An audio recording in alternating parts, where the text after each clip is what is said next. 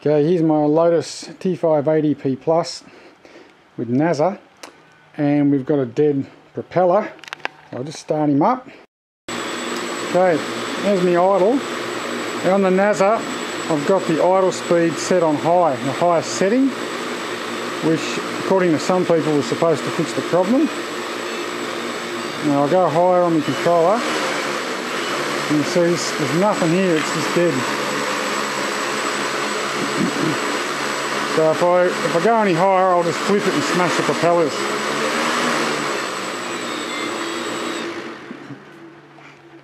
So it turned out, after trying every kind of setting and everything, I actually discovered that after a crash I had last, there was some damage, oops, to one of the wires here. And one of the wires is actually broken, which means one of the phases of the 3-phase motor is not working. I think that's the one there. Okay, here's a better picture.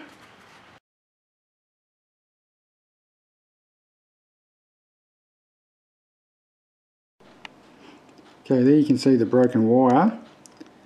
Now I've got to scrape the wire clean to get the insulation off it.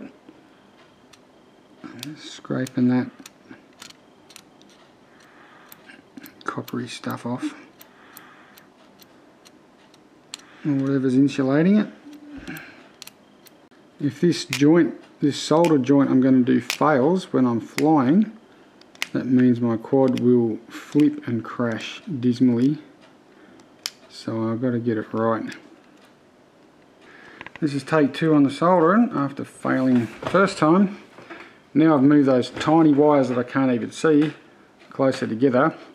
I've had to jam the old Allen wrench in here to hold it still. Don't bump, mate. To hold it still. Alright.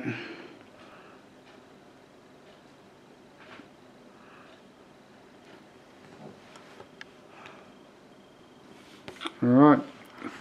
I'll look at that with a microscope. These are great little $2 microscope off eBay with a light on it. Okay, it looked like a successful connection with the soldering iron under the microscope, but I'm going to put glue on there, hold it all together, because if it gets bumped, that'll crack, I'm sure. Okay, I'm just going to put super glue on the solder joint there. This will just hold it together and seal it up. And we'll just form a nice hard layer over it. Okay, that worked. We're back in action.